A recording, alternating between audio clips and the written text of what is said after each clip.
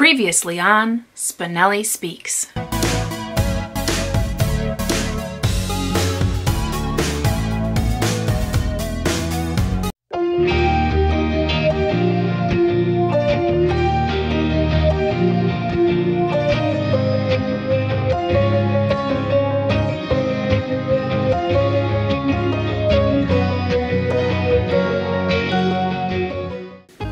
Hi everyone, Danny here. Welcome back to my channel.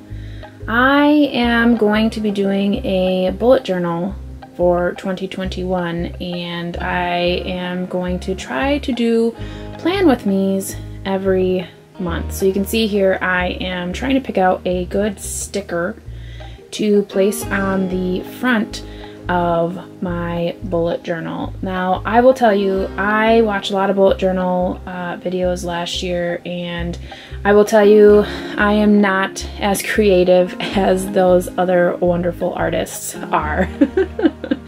So this is my attempt to do a plan with me. I really am excited about doing these bullet journals. I ended up picking the bibliophile sticker. It just seemed like the right kind of sticker for the front of this bullet journal.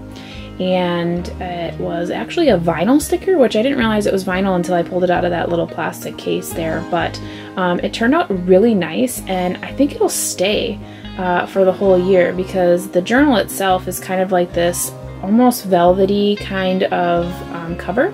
So I was worried that a sticker might not stick. So we're gonna go ahead and get started here. Like I said, I am no artist, so a lot of this is going to be pretty pedestrian.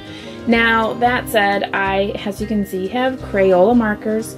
I do end up switching to some markers that my stepdaughter lent me later in the video, but realistically, guys, I do not have special instruments to do these things. This is going to be a trial and error, and who knows, by the end of the year, maybe we'll get an artist out of all of this. But I really just like bright colors. I like to use multiple colors, so you'll see throughout the video that everything is quite bright.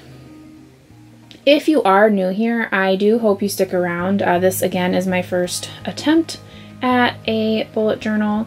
I am excited about that. I am going to be doing lots of different reading this year, and I'm hoping that this bullet journal really gives me the opportunity to stay on track and read the books that I'm really hoping to touch on. So I will kind of come back a little bit later and explain some more of what I have going on.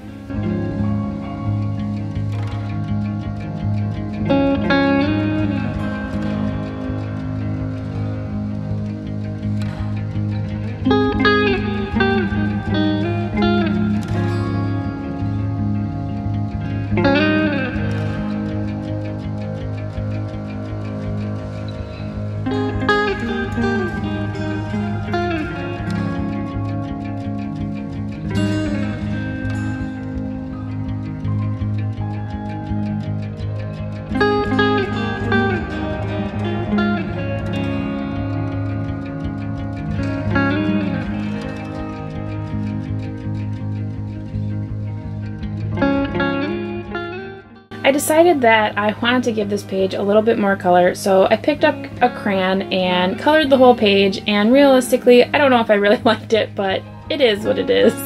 I can't go back. So these are the 21 books that I want to read in 2021. Now you can see there I used a Sharpie, which went through the page, which is a no-no. But it's again trial and error. I just gotta find the right utensils or instruments to use for my bullet journal.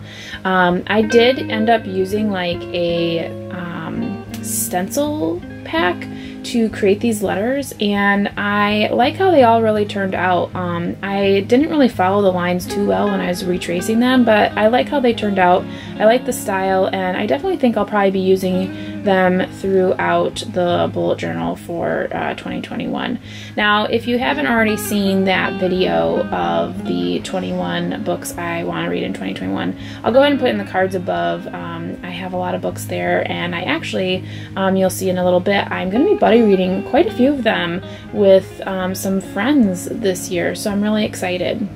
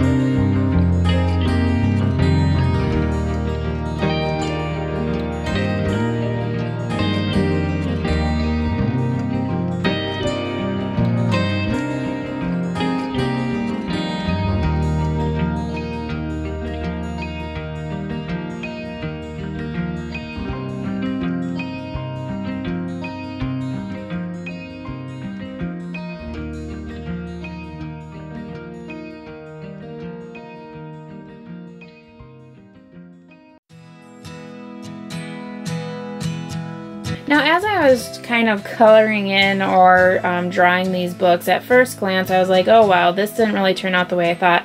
But once I had them all, you know, re-sketched in with the black marker and then later in colored, I was pretty proud of what I actually got on the page. I just like the vibrant colors. I like how everything looks a little bit different. I'm glad I put the little teacups in there, and ultimately I think it looks nice. Now, again, I'm not an artist. I'm not good at drawing or any of those things, but realistically, this is my bullet journal, and it's here to, you know, be used throughout the year, and I think that it looks great. So.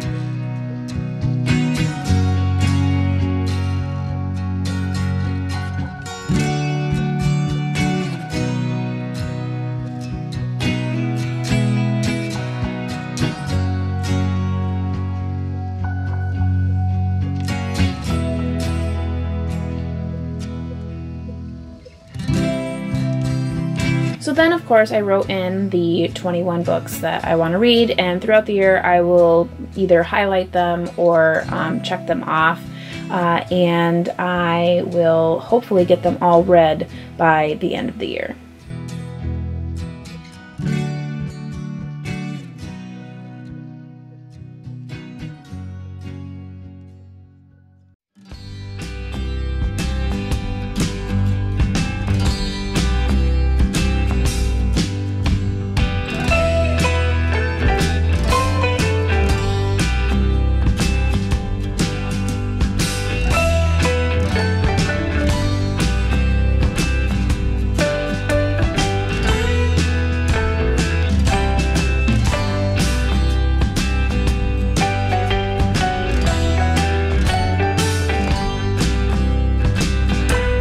You'll notice here I literally wrote The Eye of the World twice, so I'm not quite sure which one I missed, but I'll have to figure that out later. Then I have my buddy reads page. I have a lot of buddy reads scheduled right away in this year, and I was trying to limit those to 2 per month. But sometimes that doesn't always go as planned. So I do have anywhere from 2 to 3 buddy reads happening each month as I go into 2021. So I wanted to have them all written down in one place, because a lot of times what happens is I will have buddy reads and it'll just all be up in my head, and I'll be like, who am I buddy reading with this month again? So instead of trying to, you know, scroll through Instagram messages or Voxer feeds, I will use this page to write down all of the buddy reads that I have. And I just really liked this really simple way of putting this on a page. I loved all the smiley faces and all of the colors again, of course. So this page was nice.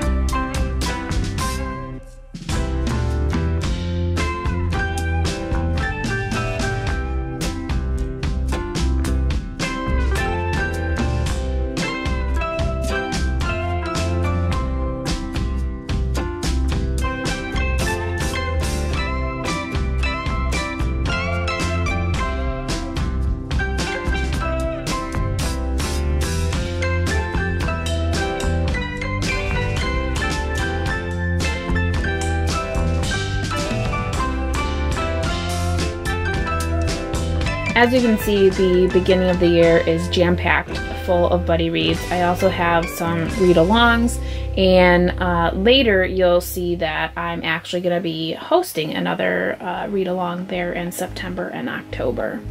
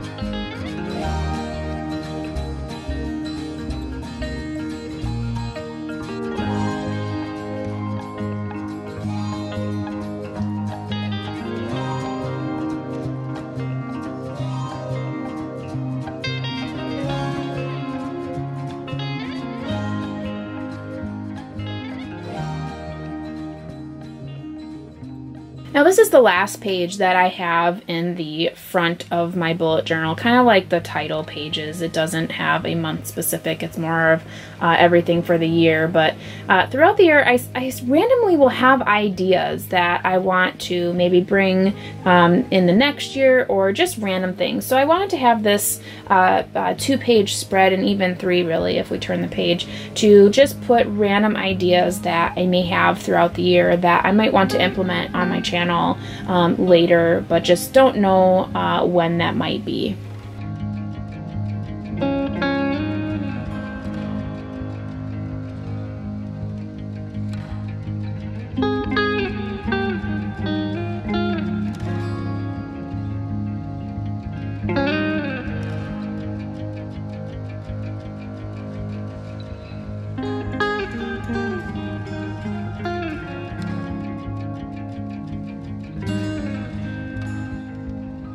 And finally, we are actually going to be here in January. Now, again, I'm not that artistic, so it took me a while to get everything going and really understanding the amount of time that actually goes into creating a bullet journal.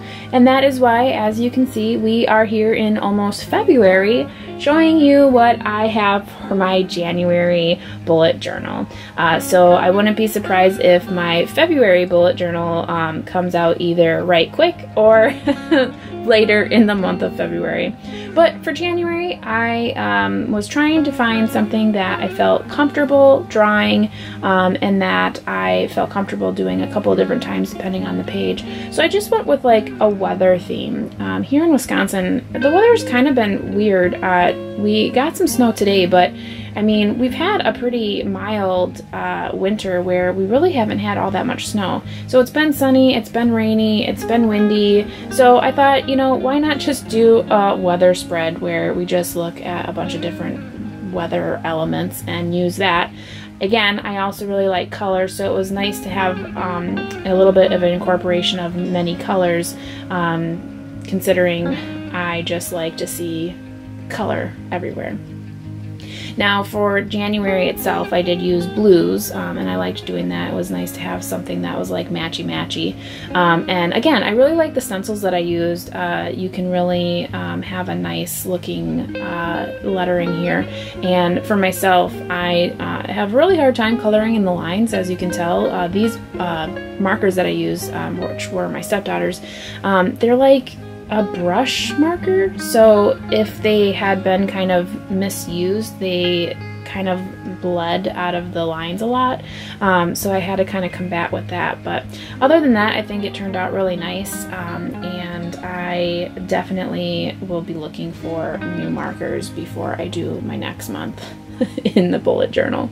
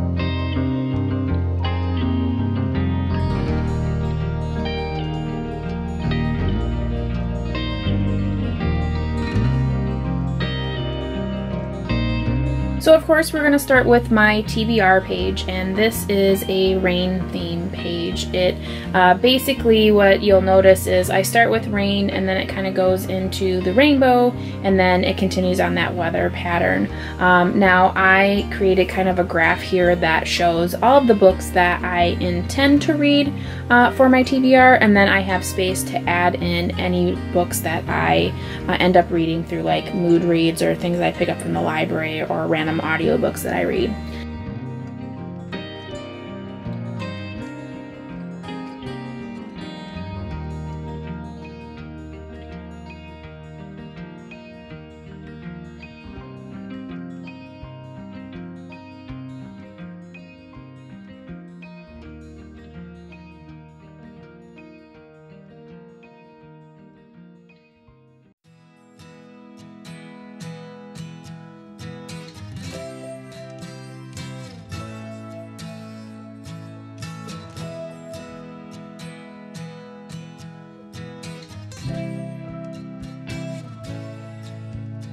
And you'll see at the far right here, I've written owned versus borrowed, the format of the book, so whether it's a audio book, a physical book, or maybe a graphic novel. Then I have the way in which I'm going to rate these books. So that is content, creativity, and engagement. And then from there, I'll take the average, and that will be the score that I give Goodreads. Now, if it is like a 3.5, that'll go up to a 4. Anything below the 5 will then put it to like the 3. So that's how I'll kind of combat the fact that Goodreads only does whole numbers. You'll see I kind of put some books on here already, books I have already read, books I'm in the process of reading, and so on and so forth.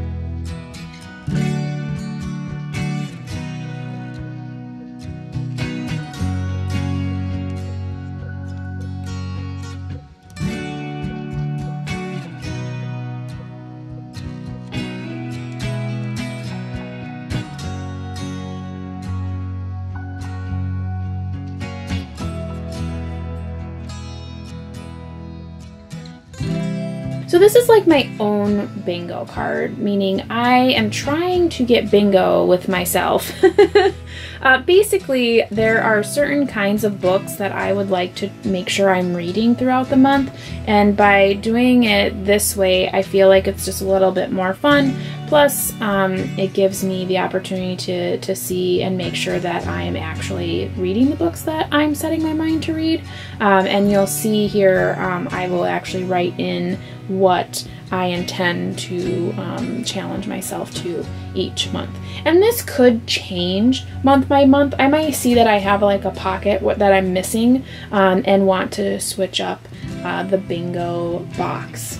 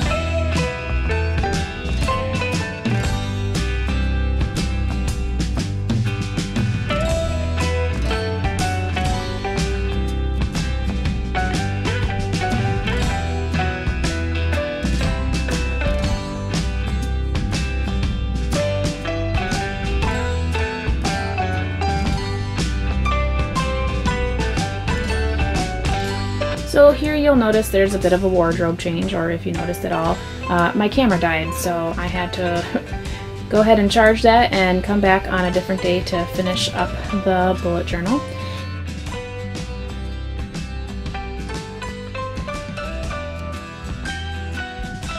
So here I am putting in the bingo boxes that I'm hoping to mark off each month. I have a diverse voice box, nonfiction, readathon, a buddy read, owned book, of my 21, classic, audiobook, and a graphic novel. Now, like I said, I will probably change these throughout the year, but I really want to try to make sure that I am reading diverse voices, that I'm reading nonfiction and not just fiction books. I want to participate in readathons and buddy reads. Of course, I want to read more of my own books. I want to get my 21 books read. I also want to make sure I'm always reading a classic because that's really important to me. And the audiobook and graphic novel really could be interchangeable. I'm not really concerned about those, but I just at the time wasn't thinking of too many other options. So that was what I put in for this month. I very well can change that for next month.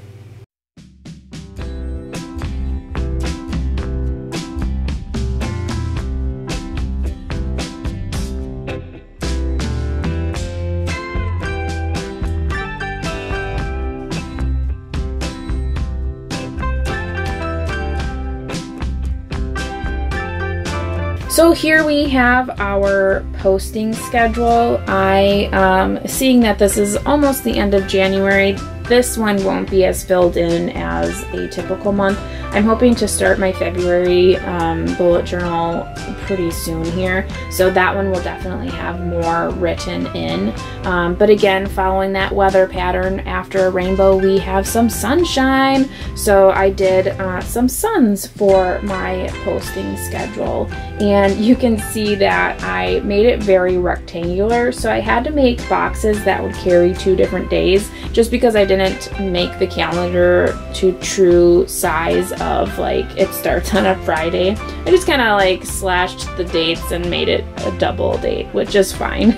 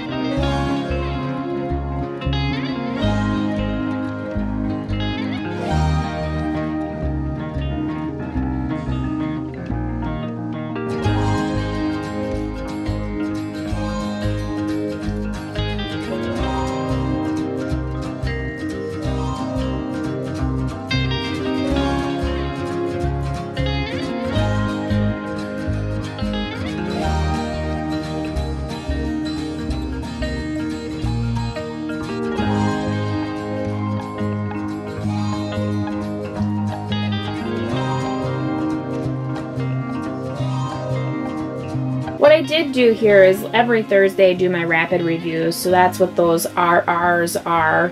RRRRR. And then of course I always post on Tuesdays and Saturdays with the new live videos on the third Saturday. Lastly, I had a notes page, again similar to that ideas page. Notes are different elements that I wanted to remember from each month. Perhaps there's a readathon that I really liked and I want to keep my eyes open for next year, or maybe there was a book that a booktuber recommended. I am terrible about writing down or remembering who has recommended a book, and I wanted to make sure that I remembered those things, so I created this notes page for that reason. So it'll just be kind of a mishmash of things that I thought of throughout the month that I really want to remember and come back to either each month or for next year as I am making more plans for my channel and my reading.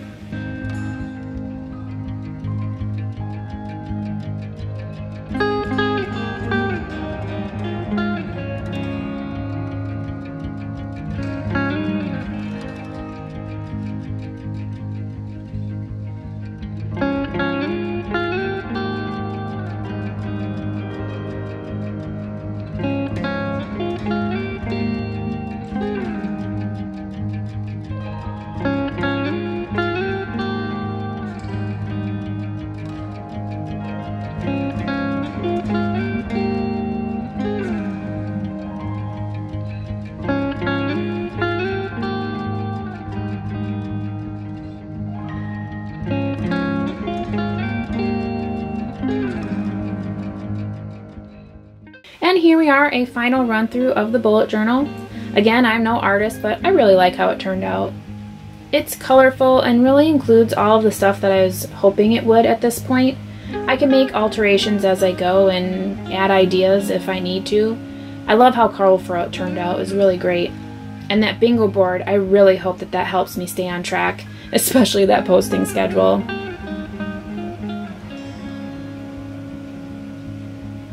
Well, until next time, guys, I hope you are taking care and staying safe, and of course reading something great.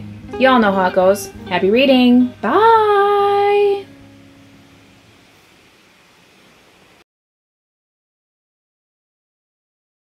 Next time on Spenelli Speaks. I really have not yet collected all of my thoughts on this book. Now, the book that I'm going to be reviewing today is 100 Years of Solitude by Gabriel Garcia Marquez.